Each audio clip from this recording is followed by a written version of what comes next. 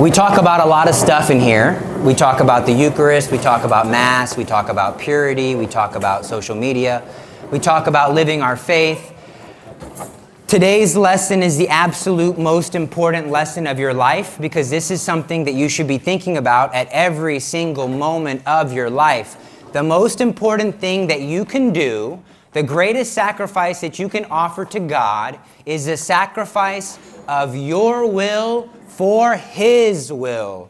I can give $1,000, I can give every dime that I have to the poor. But you know what? I can still give something more. I can give my will. What makes a person holy is uniting their will to the will of God. There's nothing greater that you can do with your life. There's nothing more important that you can do with your day. Ask yourself, how would my day be different if I only did God's will? Imagine how your whole life could be different if you did God's will. No matter who you are, no matter what you've done, no matter how poor you are, how dumb you are, how handsome you are, how rich you are, God has a plan for your life. It's a plan that's going to satisfy the longing of your heart. Even if you've done terrible things, God has a way to redeem you, to pick you back up, and to put you back in His will. So I have an image up there of a surfer under a wave. This is an analogy that I want to keep bringing back up for the next 15 minutes. When you're in a wave, you have one path. You see him or her, I can't tell if that's a boy or a girl, modern days. When you see him or her inside of that wave, a lot can happen. We don't know what's in that water. There could be sharks in that water. That wave, that hole is like the will of God for your life. You can, if you're walking in the will of God, you can be in the most dangerous of circumstances. You can be in a battle, you can be in a war. And if you're doing God's will and He doesn't want you to die, it doesn't matter how many bullets are going by your head, you will not die. But if you're not doing God's will and you're in a padded room, you could die. The safest place to be is in the will of God. There is nothing more important. In the morning, we should wake up and say, Lord, what do you want me to do today? Throughout the day, we should say to ourselves, God, what do you want me to do today? Now, the hard part is human nature is one that we worry about the future. We dwell upon the past, and that takes away our peace of soul. So God is giving us actual grace right here, right now, to do His will. Right now is all that exists. Nothing else exists. You might be worried about the future. Many parents might say, maybe you've heard your parents, you say, Mom, what about, they say, honey, I don't even know if I'm going to be alive when that happens. And it's true. You worry about things that happened in the past. That does not exist. All that exists is right here, right now. And the beautiful thing is that right here, right now, God is offering Himself to you. Mother Angelica, a great holy woman, used to say that this is the sacrament of the present moment. What does that mean? That means that God is giving Himself to you. All you have to do to get that grace from Him is say, I unite my will to your will. But before we can figure out what is God's will for our life, we need to know a couple of things. So if God has a plan, it's a road. Most roads have signs. Most roads have guardrails. So I don't want you to go home and say, Mom, it's God's will. I was praying and God said, I don't need to go to school anymore. Oh, no, honey. You're obviously not doing God's will. So how do I know a couple of road signs before I get into the more fun way of knowing God's will? So these to me are the boring ways of knowing God's will. So God does not will something that's outside of the Ten Commandments. He does not will for you to sin. God's will involves obeying the duties of your life. So if you're a student, it's God's will for you to be one heck of a student, at least the best student that you can be. If you're at a baseball game playing baseball, it's God's will for you to apply yourself 100% on the field, right here, right now, not worried about your test tomorrow, not worried about what happened at school earlier. He wants you present. So that's pretty good. God even cares about how I play sports. Yeah, God cares about whatever you're doing in the present moment according to your duties in life. So if God's will was for me to go and build something, like build an ark, for example, if it's going to get in the way of my family, that's my primary duty, that's not God's will.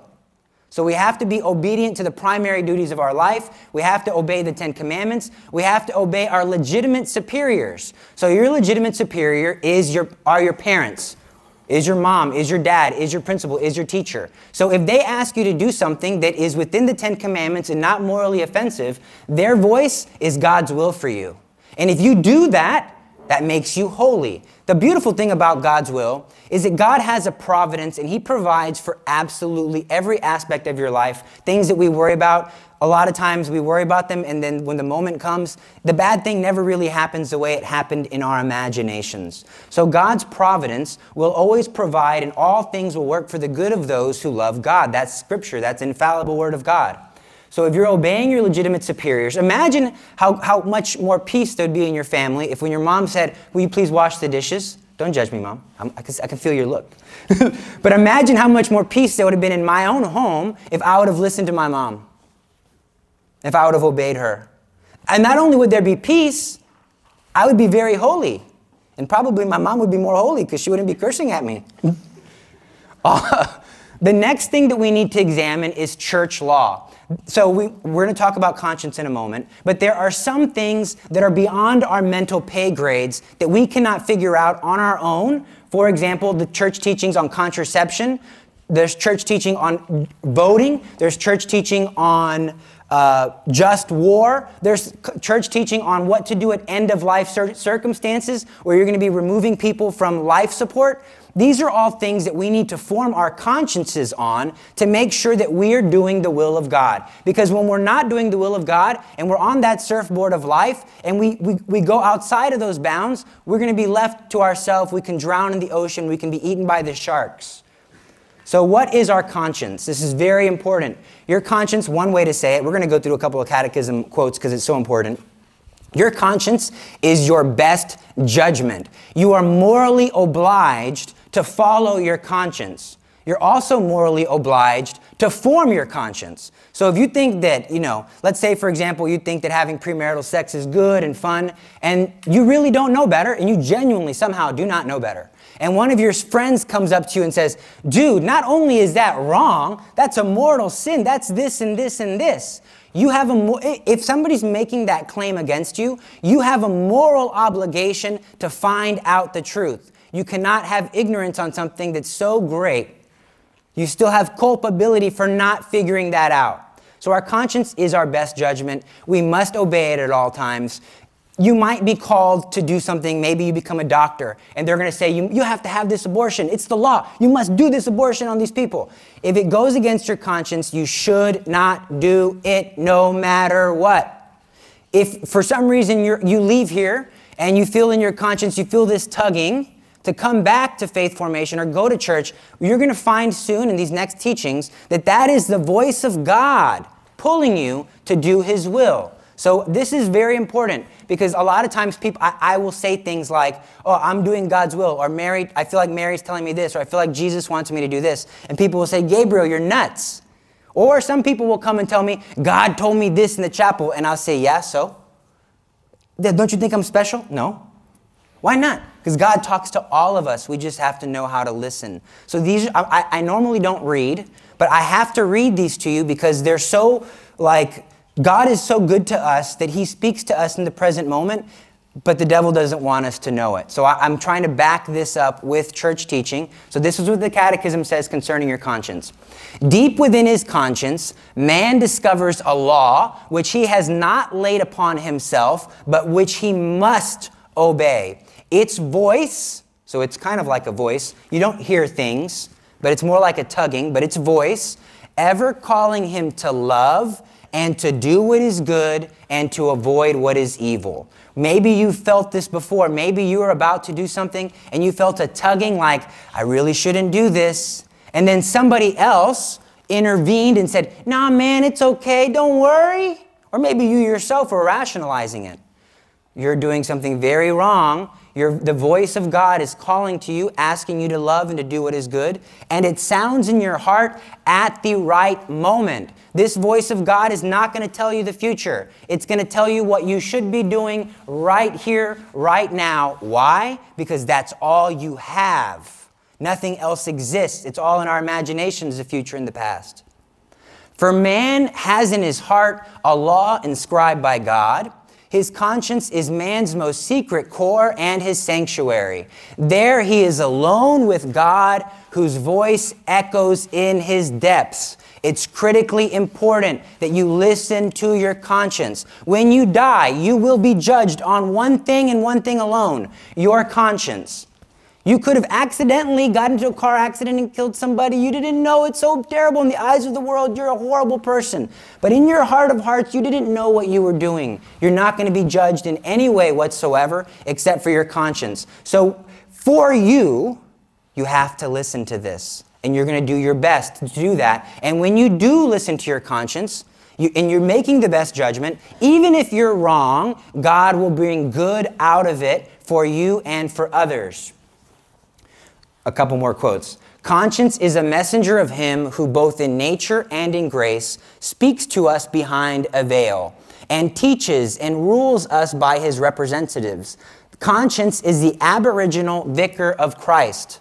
It is important for every person to be sufficiently present to himself in order to hear and follow the voice of his conscience. That means you need time to stop. If I was the devil and I wanted to keep you from hearing about God, I would constantly fill your mind with stuff to keep you distracted. There are so many more atheists today, not because atheism is something enlightened or intellectual. It's because actually people who claim atheism now aren't very intellectually honest and haven't thought about it long and hard like the philosophers of the past. It's because people do not have enough time in their life to stop and listen to the voice of God tugging at them. The Catechism goes on. This requirement of interiority is all the more necessary as life often distracts us from any reflection, self-examination, or introspection. Every single day of your life, you need to pause. There's many things that happen. There's many breaking points in your life. Before you go to school, at lunchtime, on your way home from school, before you go to bed. These are all times you can take to pause, to listen, to go over your day and say, Jesus, what is it that you want me to do? And the last quote, or maybe there's one more after this. Conscience is man's most secret core and his sanctuary. There he is alone with God, whose voice echoes in his depths. If you're feeling a strong tugging to do something, and it's not against the Ten Commandments. It's not against the teaching of the church. It's not against a moral law. It's good for your whatever your state in life is. That is God speaking to you.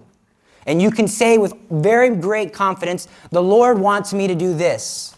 Sometimes many people need spiritual directors, but if it's something that's a little bit nuts, maybe you should get some advice from other people. Take in more data before making a decision. But you keep track of this tugging. You keep track of this longing. And it's a longing that really, it's not so much that you're forsaking God's will for his, even though you are in a way, but deep, deep, deep, deep, deep down in your heart, you're longing for God's will because he created you for it. So although it might sound like you're giving up a piece of yourself, you're really becoming more of the person that God created you to be. Now, this does not involve, see I put a typewriter up there. This does not involve you pushing buttons in your head, and it should not give you a headache to try and hear the voice of your conscience. If you're pushing buttons and trying to do various like mental gymnastics, you're probably something's going on in your brain. Your conscience is more of an intuition and a tugging of the heart. The way I'm going to give you the tips of how I hear my conscience. I hear my conscience, I practice primarily two different activities. I will have a notebook, and this is very simple, and I'll say, God, what should I get done today? If you want to be a successful person, I'll tell you right now, you need to write down goals. If you do not write them down, you will not do them. If you want to be in business, if you want to be in sports, if you want anything in your life, you need to write it down. But how much more important is it that you don't just say, what do I want to do today? What do I have to do today? Say, God, help me to do what is your will today. And remember what I said? It's part of your daily activities. So God's will for you is also to be a good father, a good husband, a good wife, a good student, a good teacher. So part of his plan for your day is going to be those important activities of your day. So getting a notebook and a journal, writing down every day or the night before, say, God, what should I get done tomorrow? Pray about it. You write things down, and you will find that his priorities actually make a lot more sense than your priorities. And then you might find that you wrote something down in the morning or in the evening, and then all of a sudden your day changes. He will make it very clear through his divine providence and the tuggings of your heart that his will has changed. So at that moment, that's what you thought was best. Now he's saying, good, I'm glad you're obedient. Now I want you to go. The doorbell rang. Somebody needs help. Now go follow them. That's where you're going to find me in the present moment. The second way that I do this, me personally, is going to make me sound a little crazy. But I have an assistant who can testify that I do this all the time. I talk to myself. But I don't just talk. So I'll give you two examples. So number one, if I were to say, hey man, should I cheat on my wife? No. Did it take him a long time to think about that? No, because he gave advice for another person very easy. All of us are very quick to give advice to other people very quickly. So and when I'm faced with choices, all I have to do is ask myself if that's a good idea. See that guy, he's talking to himself. Should I cheat on Gabriel, should you cheat on your wife? Heck no, you moron. You want to go to hell for some woman? Oh, no, I don't. Okay, then you know what to do. That's one way. I also have a picture there of the Blessed Sacrament and of the Virgin Mary. This might sound crazy, but I talked to my spiritual director about this.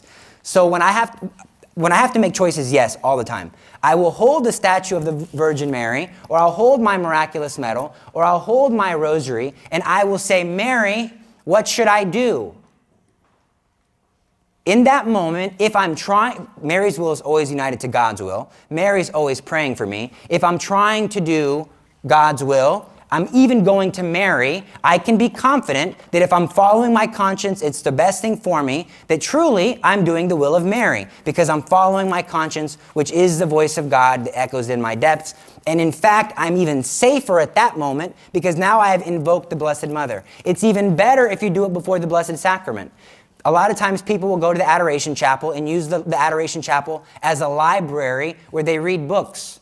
And spiritual reading is good, but we have to make sure that we take time to stop, to look at Jesus in the Eucharist, to be still, and to follow our conscience, to make your list of what you need to do at that time. So finally, again, your life has a path. If you fall off of that path, you can say to God, God, I screwed up. Please bring good out of my mistakes. But God created you for a particular vocation. If He created you to become a priest, and you choose to become married, if He created you to marry a particular individual, but because of your bad choices, you get married to the wrong person, your life might be more difficult. That's true. What do you do in that circumstance? You bite your tongue and say, I'll offer it up in reparation for my sins, and God bring good out of this, and He will. He will. I recommend getting it right the first time. But if you find that you fall, ask God, bring good out of this circumstance, get back on your surfboard, unite yourself to the will of God in the present moment, and you're holy.